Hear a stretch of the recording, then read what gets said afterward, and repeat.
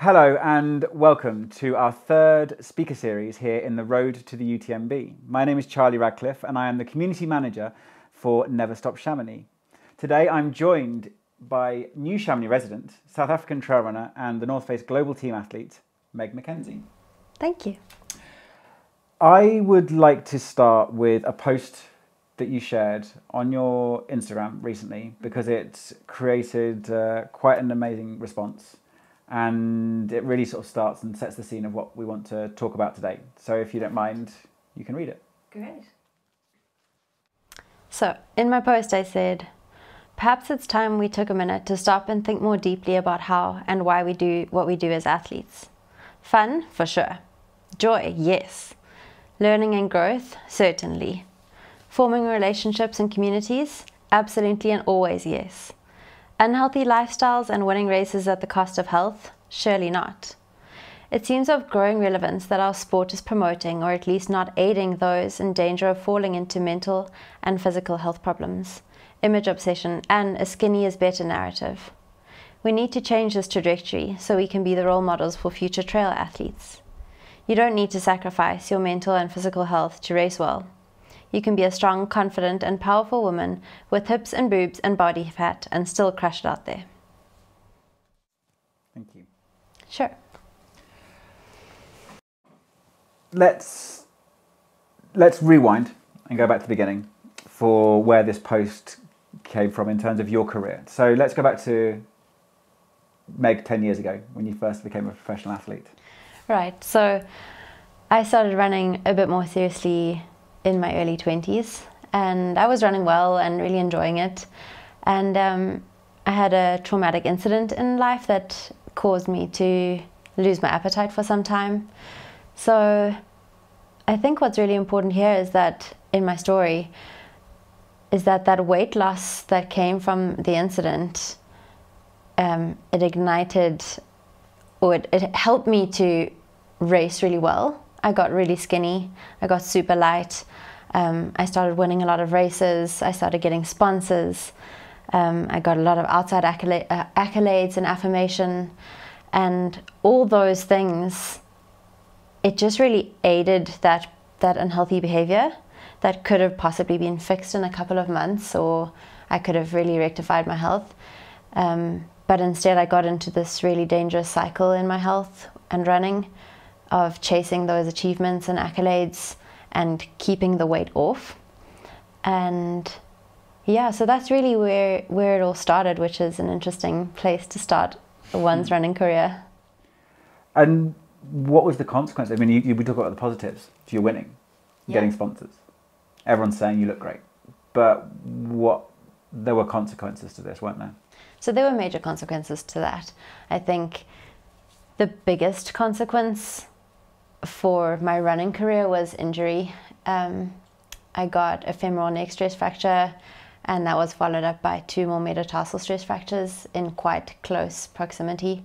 So that was really just my body screaming at me that I didn't have the energy availability to keep doing what I was doing, but I did.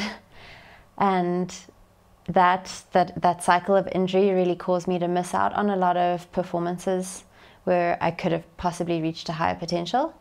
And I had to miss out on, I remember particularly one world championship race and countless other races that, looking back now, really makes me quite sad to think that I had to miss out on those. And then I think some other consequences that I experienced was the mental health side of things. You know, when you're chasing those outside accolades all the time and trying so hard to control your weight and your racing, and you're holding so tight to the sponsors, and if that's how you started, then it was really difficult for me to let go of anything.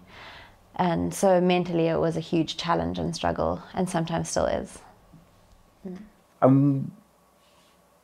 Was there a moment, because now you're in a great place mentally, physically, was there a moment, what was the moment for you where you started to realise that change was necessary?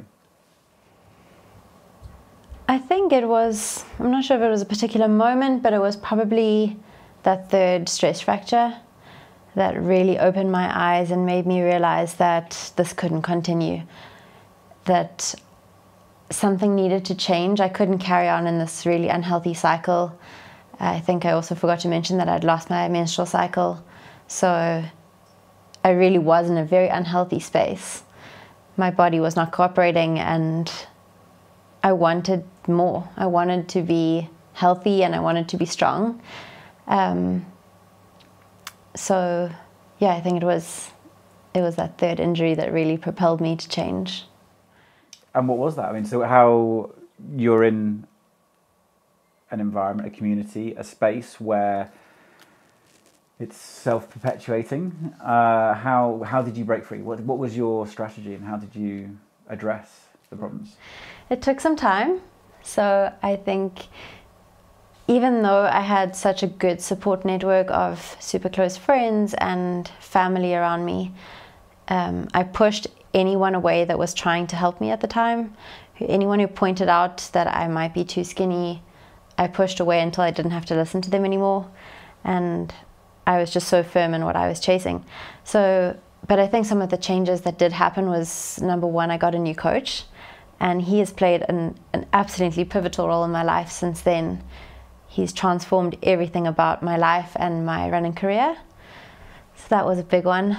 And then I guess through my coach, he has encouraged me to really concentrate on fueling enough and consciously fueling always. So never slipping back into that any like state of underweight or unhealthy behavior. How does he do that? You told me earlier some like how is he writing a diet plan? So he writes in my training log, kind of, he'll give me a workout or an easy run, and then on some days he'll say pizza exclamation mark exclamation mark exclamation mark or burger. He checks up how's the eating going. And I think what's really fundamental, though, is aside from those things that he does, he's instilled this self-love in me that I now know that I'm enough as I am, thanks to him. I don't need the sponsors. I don't need the outside achievement or other people to think I'm great at running or the race results to be happy. I'm happy in myself because I'm enough. And that self-love and that acceptance that he's instilled in me is, I think, the most important change that's really come about. And that's really addressed the core issue. And you said that when people were telling you things you didn't want to hear, you pushed them away. Yeah. Now, the other side, I mean, I see you're new here and you're making loads of friends. I see who you're out running with, and you're with a great community of women who are just amazing role models. I mean, yeah. And super strong. Very, very strong. So tell me about that. You got your coach on one side, then the wider, still small, but wider community. How does that work for you? How does that support you? And what's that narrative? Yeah, so I think you're right. I've got a wonderful community of women, both here in Chamonix and like the larger trail running community. So many friends in different parts of the world, and we all keep each other in check. We've all spoken very openly about these kinds of things, and a lot of us have experienced very similar, if not the exact same, issues in the past. So we all know what it feels like, and we all know how important it is to keep healthy. And we all know how easy it is to fall into those traps. It can happen so quickly. So yeah, I guess we're at the stage now with my core group where we keep it lighthearted, we keep it fun. I have one friend in particular who sent me a message the other day saying, thank goodness we don't have a thigh gap, otherwise we would lose our phone in the toilet. So like fun, like we just keep each other in check and remembering why we do the sport also. That's a really important one. So we have fun and we experience so much joy in the mountains together. And we can only do that with a very healthy, strong body. We're not going to be out there if we have femoral neck stress fractures and things like that. So, I mean, as you said, 10 years of racing at an elite level, you're a role model to many people. And they can learn from you and take your lessons away from you. But if you could go back to your 22-year-old self, would she have listened? No. Probably not. So that indicates that something needs to change, right? Because there's a reason that I wasn't listening. And I think that trying to help in the way that people helped back then didn't work, and so why should it help now? But we need to change the conversation and the narrative around this, and I think that's why it's so important. And I think being more open about this particular subject is super important. Mm-hmm. It needs to be something that is more easily spoken about, and there's a lot that needs to change. In terms of where these, who controls the narrative in terms of skinny is better, and that is, it's obviously a bit of a cliche that social media, which is much more on social media, so that will have an impact. But where do you feel, there's you as an individual role model, but is there, who else could be a role model in terms of, is it organisations, is it sponsors, is it brands, is it grassroots trail running communities? Yeah, I think everyone that you mentioned, I think it's coaches play a huge role. I think they can really change an athlete's life, and I think role models can play an enormous role. So when I entered the sport, I had the likes of Emily Forsberg and Anna Frost, and that really helped in my getting to where I am now. So I think that we need more role models who are going to perpetuate a positive, healthy, strong, confident narrative. And then I think that athlete managers also play an enormous role. They can really help to maybe pull an athlete back if she is over racing or under eating, or both. They often go hand in hand. And sponsors also really, there's an example of Ali Ostrander, who recently booked herself into a clinic for eating disorder. She's an American steeple athlete, and it was her sponsor who really helped her make that decision and essentially, helped her go through that process. So I think sponsors. And then federations and organizations, for sure. I'm not exactly sure how, because I don't do that. But I do know that they carry clout, and I know that they can assist change in this, for sure. And I guess what would you want? If you were to sum up, what would the narrative be? What would you like?